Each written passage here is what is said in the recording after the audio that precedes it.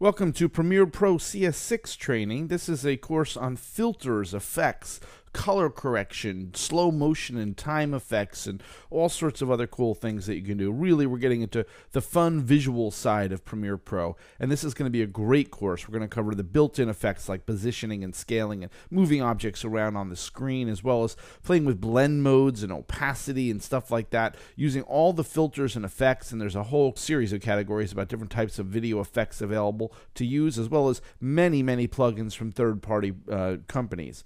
We're going to talk about adjustment layers and color correction and really just getting into all the cool things you can do. And this, again, is going to pick up where the last course left off. So if you haven't been taking all these courses, there may be some topics in here that are a little bit new to you, but you can always go back and review those other courses, or just, try it yourself, and hopefully you'll get the hang of it. We'll get into keyframing and all the different ways to animate all these different effects, and it gets a little complex at times, I'll say, but I'll try to go as slow and methodically as I can so that you can really keep up and learn how to do all these things and incorporate them into your movies.